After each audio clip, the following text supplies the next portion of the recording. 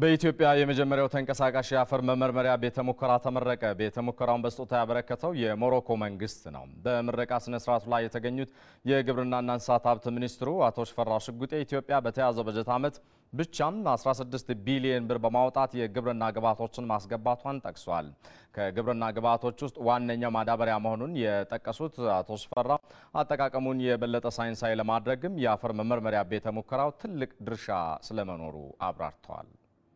These mobile testing laboratories do play a pivotal role in development of ይህ ተንቀሳቃሽ ላብራቶሪ እያንዳንዱ የአፈር አይነት የሚያስፈልገውን የማዳበሪያ አይነት በመለየት በዘርፉ የምናደርገውን ስራ ሳይንሳዊ ያደርገዋል። በእርግጠኝነት አርሶ አደሮች በማሳቸው ያለውን የአፈር አይነት ከየትኛው ማዳበሪያ ጋር እንደሚስማማ በላብራቶሪ ፍተሻ ስለሚያውቁ ለግብርና ምርታማነታችን ትልቅ አስተዋጽኦ ያበረክታል።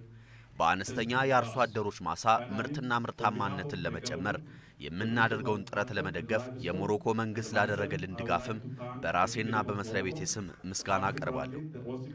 የዓለም አቀፉ የእርሻ ልማት ኃላፊ ሐሲና ሙክሪክ በበኩላቸው ቤተ-ሙከራው የማዳበሪያ አጠቃቀምን በአፈር ምርመራ ውጤት ላይ የተመሰረተ እንዲሆን በማድረግ የዘርፉ ምርታማነት ያሳድጋል ብለዋል።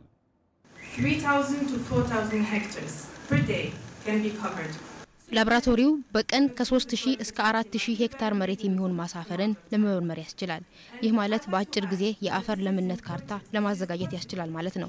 ላብራቶሪው ተንቀሳቃሽ በመሆኑ ሩቅ ቦታዎች ድረስ ሄዶ የአፈር ምርምር ለማድረግ ያስችላል። በአጠቃላይ የሞሮኮ መንግስት ኢትዮጵያ በግብርናው ዘርፍ የምታደርገውን ጥረት ይደግፋል። የአፈር ለምነት ምርምርና በማዳበሪያ አጠቃቀም ዙሪያ ያለንን ዕውቀት ለማጋራትም ዝግጁ ነን። ሞሮኮ በዚሁ ዘርፍ 15 ለሚሆኑ የሚኒስትሩ ባለሙያዎች ስልጠና ሰጥታለች። በቅርቡ ደግሞ 15 ለሚሆኑ ሌሎች ባለሙያዎች ስልጠና እንሰጣለን።